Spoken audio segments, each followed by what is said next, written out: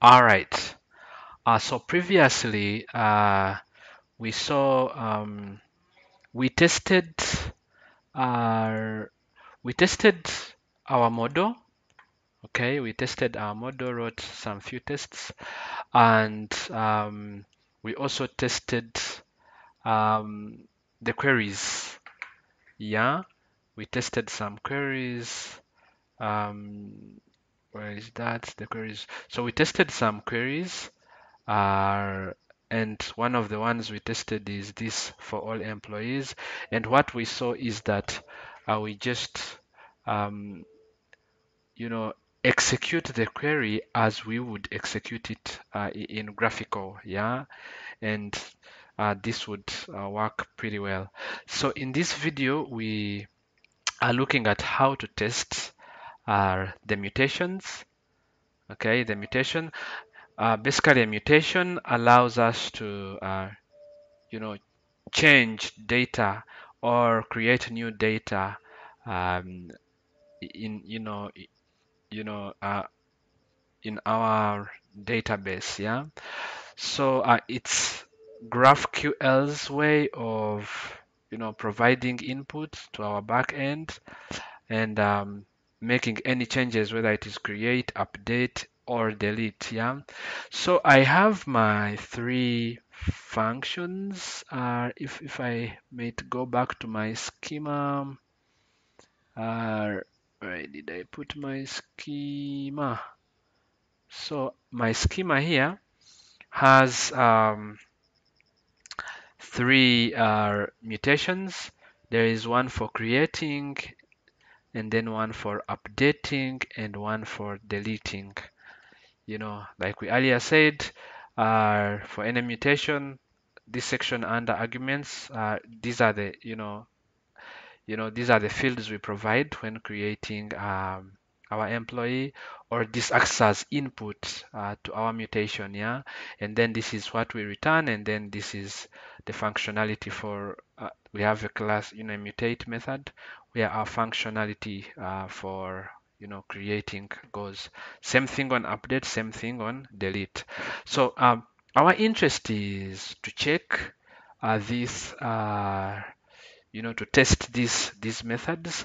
So our tests are here, are under employment. Then we have model tests as schema tests.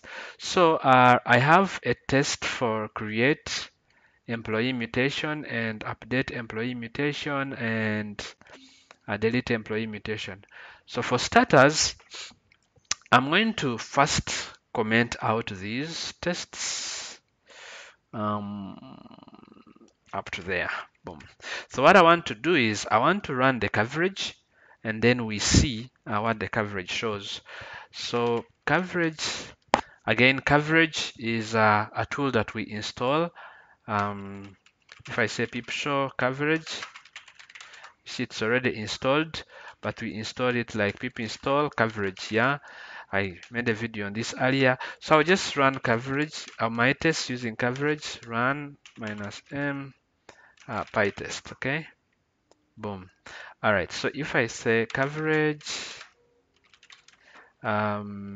report, so I see that in my schema I have 79%. Let me actually say coverage HTML, and then I will get I come here, I run the HTML by opening it with live server. So under this opened here actually. So if I go under schema, we can see that I have 47 statements, 37 have been run, and 10 are missing tests. And we can see that create employee, update, and delete are all missing tests. Yeah. So those are the tests that we want to create. All right. So I commented them out for that reason, so that we could see the coverage. All right. So now, creating these tests is mostly similar with how we created the ones for queries. So all we do is really you know create the method, and then you know add this mutation the same way we would create it in graphical. So if I'm to run this, this is already running. So if I'm to come here, graphical. All right. So if, for example, let me just take this mutation.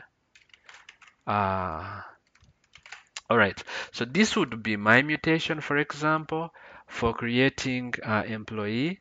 So if I come under create employee under mutations, so you can see create employee, I take three arguments and then I return employee. So the same thing I'm trying to do here. So if I create this actually creates a record in the database. If I am to go admin, boom, we can see that this just got created. So what we are doing in the test here, we are executing this mutation on the client. This client is defined here already, um, and it is provided from graphene test. So we execute the mutation on the client the same way we did, and we test the expected result. So this is the result that we expect, same thing we did here. And then, for example, if we made an error here and, for example, did this and try to run, we get errors, yeah? We get an array of errors. So we also want to test and make sure that we don't have errors. So we are asserting to test if the result is the expected, which is this, and also asserting to see to make sure that we don't have errors in the result. So if we don't have errors in the result, then it means that it executed successfully. But if we have errors in the result, like if I run this Pytest, it runs well.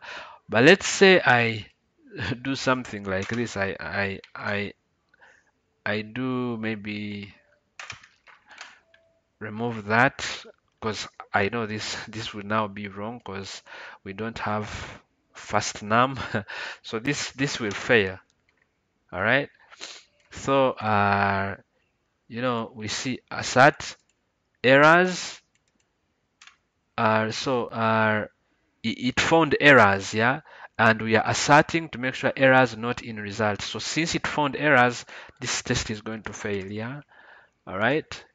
And if I put it back and then the test passes, yeah.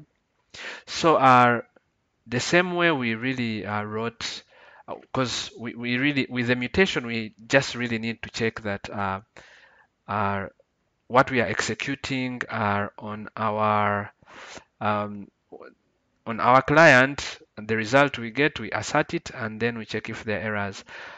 The same thing basically for update, but what we do on update, we first like create a record, and then we try to update it, and then we test, the returned result, and then also check for errors.